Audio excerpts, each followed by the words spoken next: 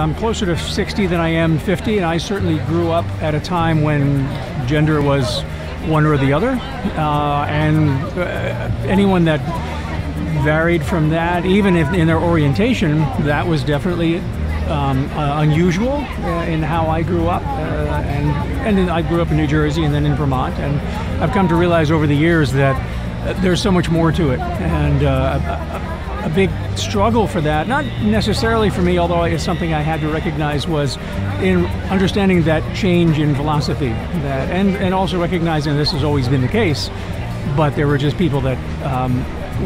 never felt free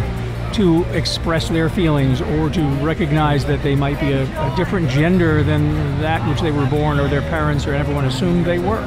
So I found it to be powerful in the sense of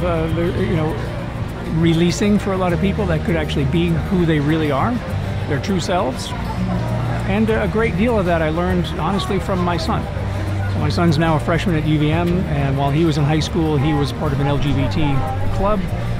the Alliance, and taught me a great deal about it. I think I was fairly open-minded to begin with, but learned so much from him and his friends. So that was great for me.